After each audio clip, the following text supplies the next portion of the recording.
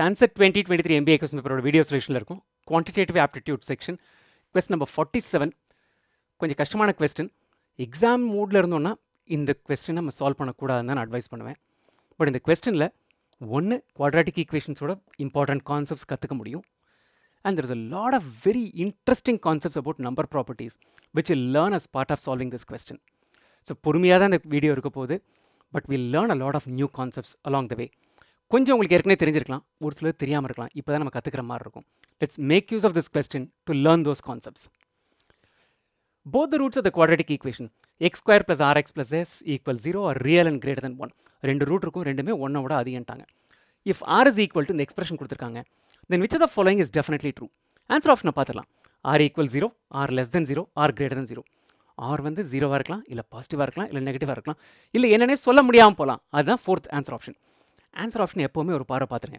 நம்ம ஆருக்கு இந்த மாதிரி ஒரு எக்ஸ்பிரஷனா இது ஒரு வேல்யூ வரப்போதுன்னு நினச்சிட்டு இருப்போம் வேல்யூலாம் கேட்கல பாசிட்டிவாக நெகட்டிவாக 0 தான் கேட்டிருக்காங்க right so let's get start by solving this question start with quadratic equation component first part of theory first part of சால்விங்கில் வந்து குவாட்ராட்டிக் ஈக்குவேஷன் கான்செப்ட்ஸை முதல்ல முடிச்சு எடுத்து வச்சுக்கலாம் அதுக்கப்புறம் number ப்ராப்பர்ட்டிஸ்க்குள்ள நுழையலாம் X square plus RX plus S is equal to 0 the roots R alpha and beta both are greater than 1 அப்படின்னு சொல்லிட்டாங்க so இந்த RS தான் இங்கே யூஸ் பண்ணியிருக்காங்க இல்லையா ஆர் அண்ட் எஸ் இங்கே என்னவா இருக்கும் இந்த சம் ஆஃப் த ரூட்ஸ் எடுத்து பார்க்கலாம் some of the roots alpha plus beta is minus B by A which is minus R by 1 which is equal to minus R ரெண்டு ரூட்டுமே ஒன்னோட அதிகம்னு சொல்லிட்டாங்க ஸோ ஒன்றுக்கு மேலே ஒரு நம்பர் எனக்கு 1.1 இன்னொரு நம்பர் 1.5 ரெண்டையும் கூட்டினா என்ன வரும் வில் பி கிரேட்டர் தென் 2.6 இருக்கும் so which will be greater than 2 இது ஒன்னோட அதிகம் இது ஒன்னோட அதிகம் ஸோ ரெண்டையும் கூட்டினா ஒன்னோட அதிகமாக இருந்ததுன்னா 2 கிரேட்டராக இருக்கும் so this number is greater than 2 minus r is greater than 2 நமக்கு r எப்படி இருக்குன்னு பார்த்தோம்னா multiply both sides by a minus 1 when I multiply both sides of an inequality by minus 1 the sign of the inequality switches so அதை முதல்ல பண்ணிட்டோம்னா minus r into minus 1 is plus r 2 into minus 1 is minus 2 so இப்போ r பற்றி தெரிஞ்சிருச்சு இங்கே use பண்ண போகிற r என்ன மாதிரி நம்பர் நெகட்டிவ் நம்பர் எவ்வளவு வேல்யூவில் இருக்க போகுது மைனஸ் 2 விட கம்மியாக இருக்க போகிற நெகட்டிவ் நம்பர் ஸோ மைனஸ் 3 இருக்கலாம் மைனஸ் 5 இருக்கலாம் மைனஸ் 2.1 இருக்கலாம் ஏதோ இந்த மாதிரி ஒரு நம்பராக இருக்க போகுது எஸ் இருக்கு இல்லையா எஸ் குவாட்ராட்டிக் ஈக்குவேஷனில் பார்த்தாலே we know that is going to be product of the roots is c by a which is s by 1 which is equal to s alpha beta ரெண்டுமே ஒன்னோட அதிகம் ஸோ அந்த ப்ராடக்ட் என்னவாக இருக்கும் sum number like 1.1 multiplied with another number like 1.2 1.32 வரப்போகுது so product will be alpha beta will be greater than 1 because both these numbers are greater than 1 which translates to the fact that s is a number which is greater than 1 s positive number greater than 1 r negative number less than minus 2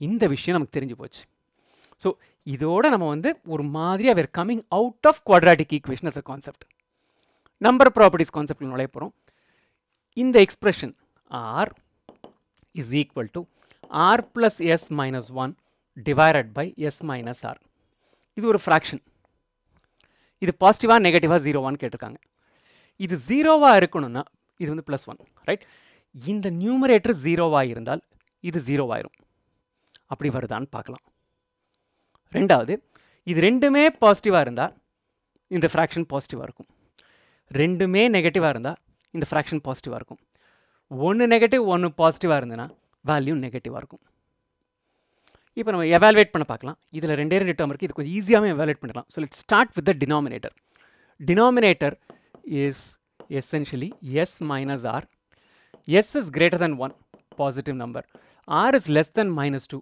negative number ஒரு positive நம்பர்லேருந்து ஒரு negative நம்பரை கழிச்சு என்ன ஆகும் let's say 1.1 minus of minus 2.2 will become 1.1 plus 2.2 will be a positive number so denominator is positive அப்படின்னு சொல்லியாச்சு so இதை முடிச்சிட்டோம் இது வந்து நெகட்டிவாக இருக்கிறதுக்கு வாய்ப்பே இல்லை இது பாசிட்டிவ் அப்படின்னு எடுத்துகிட்டு வந்தாச்சு இதுக்கப்புறம் நம்பர் ப்ராப்பர்ட்டிஸோட இதுலேயே நம்பர் ப்ராப்பர்ட்டிஸ் வந்துருச்சு இல்லையா ஒரு positive number minus negative number will be positive இதுக்கப்புறம் கொஞ்சம் இன்டென்சிவ் கான்செப்ட்ஸ் பார்க்க போகிறோம் ரைட் ஸோ இங்கே நமக்கு ஆர் ப்ளஸ் எஸ் ப்ளஸ் 1 இருக்குது ஆர் இஸ் நெகட்டிவ்னு தெரியும் எஸ் இஸ் பாசிட்டிவ்னு தெரியும் ரிசல்ட் எப்படி இருக்கும் இப்போ நம்ம வந்து சும்மா நான் giving some random numbers for us to understand இது வந்து -10 இது +4 +1 இப்படின்னு இருந்தால் என்னவாக இருக்கும் 5 -10 இது வந்து நெகட்டிவ் ஆகிடும் கான்வர்ஸ்லி இது -4 இது +10 இது +1னா 11 - 4 பாசிட்டிவ் ஆகிடும் ஸோ நம்ம கண்டுபிடிக்க வேண்டிய விஷயம் என்னென்னா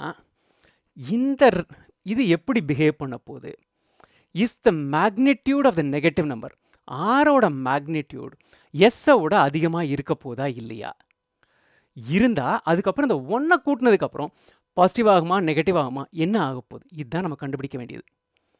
இந்த பிஹேவியர் கண்டுபிடிக்கிறதுல வந்து எப்படின்னா there is a break point. ஏதோ ஒரு இடத்துல இது கொஞ்சம் வித்தியாசமாக பிஹேவ் பண்ணும். That's what is a break point. Alpha comma beta is greater than 2னா ரெண்டுமே ரெண்டை விட நமக்கு வந்து ஒன்றை விட அதிகம்னு சொல்லியிருக்காங்க. ரெண்டை விட அதிகமாக இருந்தால் தே பிஹேவ் ஒன் வே. அது என்னன்னு முதல்ல பார்த்துடலாம். That's easier part. The second part, இந்த ரெண்டு நம்பருமே ஒன்றை விட அதிகம்னு சொன்னதுனால ஆல்ஃபா அண்ட் பீட்டா ஒன்றுக்கும் ரெண்டுக்கும் நடுவில் வேல்யூஸ் எடுத்துன்னா எப்படி இருக்குன்னு அடுத்தது பார்க்கலாம். Will start with alpha beta both greater than 2. நமக்கு என்ன பார்க்கணும்? R essentially relates to the sum, right? Sum of the roots தான் நமக்கு வந்து alpha plus beta is equal to minus Rன்னு வந்திருக்கு, கரெக்டா? ஸோ Rோட வேல்யூ வந்து is going to be a function of the sum. Sோட value is going to be a function of the product of the two numbers. So இப்போ இந்த ரெண்டு நம்பருமே greater than 2 இருந்தால் எப்படி இருக்குன்னு பார்க்கலாம். alpha, beta greater than 2. இந்த scenario பார்க்குறோம். Example எடுத்துக்கலாம். alpha is equal to 3, beta is equal to 4. Alpha plus beta is equal to 7. Alpha beta is equal to 12. Inference, first inference, இது product, இது sum. ரெண்டு நம்பருமே ரெண்டை விட அதிகமாக இருந்தால் product will be greater than the sum. Alpha beta is essentially the value of S. S ஓட value is greater than alpha plus beta is the sum இல்லையா? R is what? Minus R is equal to alpha plus beta, or minus of alpha plus beta will be equal to the value of R. Alpha plus beta, 7ங்கிற value கம்மியாக இருக்குன்னா ஆரோட value என்னவாயிரும்? ஆரோட value -7 ஆயிரும். நமக்கு net தெரிஞ்சிக்க வேண்டியது இப்படி எடுத்துக்கங்க. Is the magnitude of the some lesser then the magnitude of the product. ஏன்னா இது நெகட்டிவ் நம்பர் ஆகும்போது என்ன ஆகும்? இது 7ங்கிறத -7 மாற்றிடும். ஸோ சம் அதிகமாக ப்ராடக்ட் அதிகமானு பார்த்தோம்னா இங்கே product அதிகம்னா S is going to be greater than R in terms of magnitude. The magnitude of S is greater than the magnitude of R. இது பெரிய பாசிட்டிவ் நம்பர், இது சின்ன negative number. So for example இங்கே இருக்கிற எக்ஸாம்பிளே எடுத்தோம்னா 12 is the value. R plus S தான் நமக்கு numerator is equal to R plus S plus 1. R என்னன்னு சொல்லியிருக்கோம்? -7. எஸ் என்னது? +12 + 1. So 13 minus 7 which is equal to 6. So if alpha and beta are values greater than 2, the numerator will end up becoming a positive value. Denominator anyway positive கண்டுபிடிச்சிட்டோம். So இந்த scenarioல positive by positive will result in the value being positive. But நமக்கு alpha beta is greater than 1ன்னு கொடுத்துருக்காங்க. அப்போ என்ன ஆகுதுன்னா இந்த second சினாரியோவை நம்ம பிடிச்சாகணும். 1க்கும் 2க்கும் நடுவில் ஆல்ஃபா பீட்டா மாட்டிக்கிடுச்சுன்னா எப்படி இருக்க போகுது? இங்கே வந்து clear inference that the product is greater than the sum. இங்கே அப்படி இருக்க போதான்னு பார்க்கலாம். நமக்கு the numbers have to lie between 1 and 2 அப்படின்னு சொல்லியிருக்கோம். எக்ஸ்ட்ரீம் கேஸை முதல்ல பார்க்கலாம். 1ல என்ன ஆகுதுன்னு பார்க்கலாம், 2ல என்ன ஆகுதுன்னு பார்க்கலாம். அப்புறம் நடுவில் 1-2 வேல்யூ பார்க்கலாம். தென் we'll draw an inference.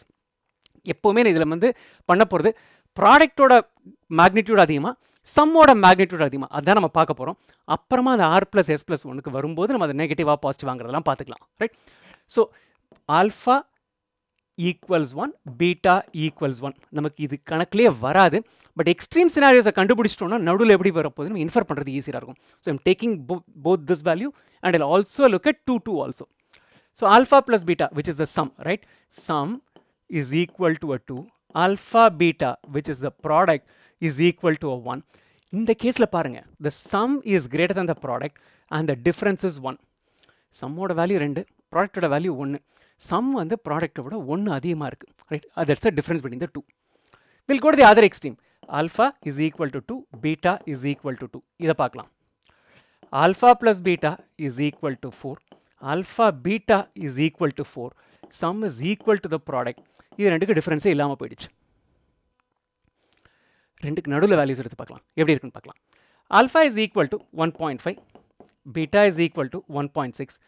Alpha plus beta is equal to a 3.1. Alpha beta ஓட வேல்யூ என்ன? 15 16 240. So this is going to be equal to a 2.4. இங்கேயும் பாருங்க 3.1. Sum is greater than the product. The difference is 0.7. இன்னொரு value பார்த்தலாம், it will be easier for us to infer. Alpha is equal to 1.1, beta is equal to 1.2, alpha plus beta is equal to 2.3.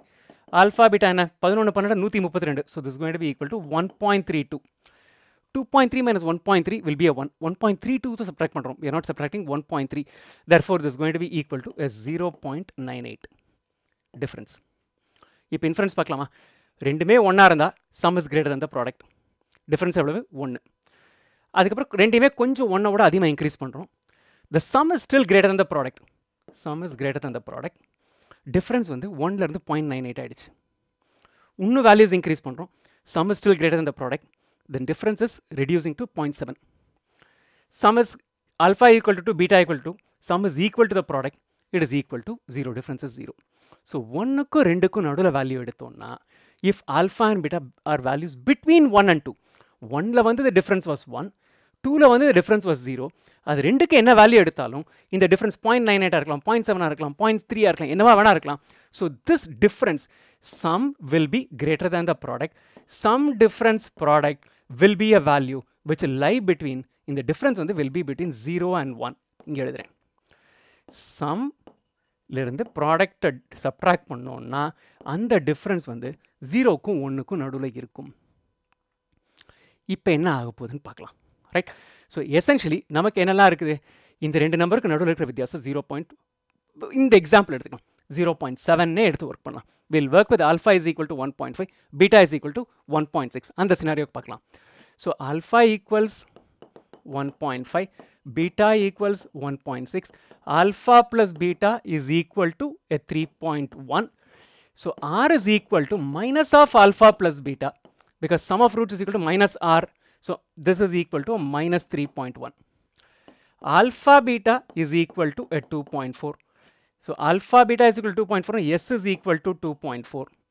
இப்போ பார்க்கலாம் r plus s plus 1 என்ன ஆகுதுன்னு. r is equal to minus 3.1, s is equal to 2.4. இது ரெண்டுக்கு நடுவில் இருக்கிற difference வந்து minus 0.7. இதோட we are going to add a 1. So this net result is going to be a 0.3.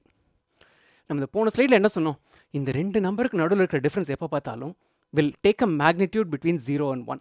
இங்கே minus 0.7 இருந்தது, minus 0.98 இருக்கலாம், minus 0.3 இருக்கலாம். ஸோ இது என்னவா இருந்தாலும் இதோட வேல்யூ வந்து நெகட்டிவ் வேல்யூ between 0 and 1 இருக்க போகுது, or between 0 and minus 1 இருக்க போகுது. அதோட 1 ஆட் பண்ணோம்னா minus 0.98 plus 1 will be a positive number. Minus 0.32 plus 1 will be a 0.68.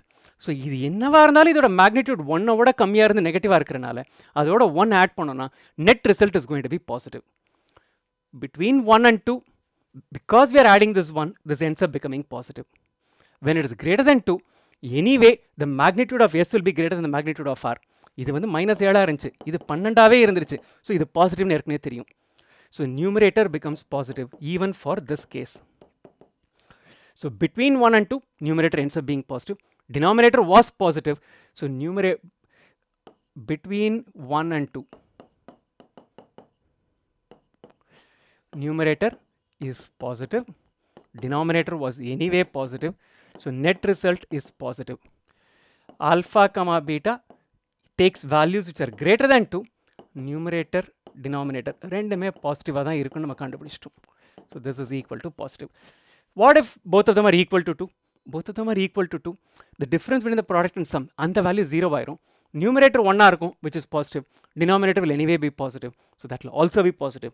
So net எல்லா scenarioலையும் positive வரனால r greater than 0 is the answer to the question. Choice C is the correct answer to this one.